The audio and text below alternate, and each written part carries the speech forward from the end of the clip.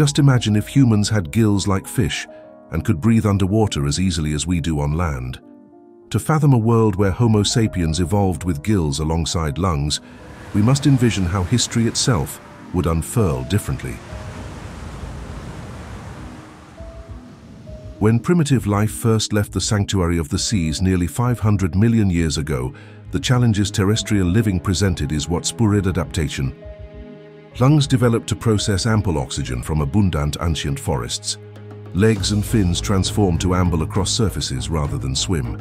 Even bone density increased to counter gravity's relentless pull. Had prehistoric creatures retained their aquatic breathing while venturing onto land, what need would gills have served? Without environmental pressure, evolution often stalls. So for humans to extract oxygen from water, as other marine animals do, profound changes would have reverberated back on the tree of life's earliest branches. Envision an alternate reality where vegetation did not proliferate so profusely after land emergence. Perhaps periods of extinction were more severe and recovery took longer.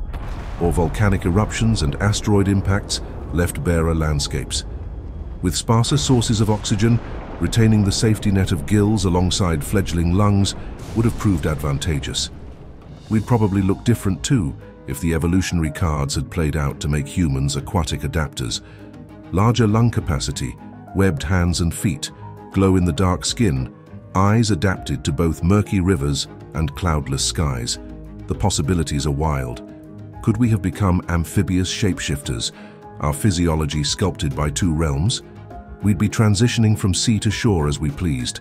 And if Homo sapiens possessed this flexibility, how would civilizations have formed? Would we have developed oceanic infrastructure alongside urban cityscapes? Do undersea equivalents of Rome and Alexandria now erode silently in the Stygian darkness, waiting to be unearthed by a chance submarine excursion? Perhaps in this alternate version of Earth, terrains remained wild, and humanity more nomadic without sprawling inland agriculture. And could you imagine the chaos of underwater cities springing up left and right? The housing market would be intense with so much potential real estate to develop. Restaurants, schools, offices, everything would be adapted for an aquatic lifestyle.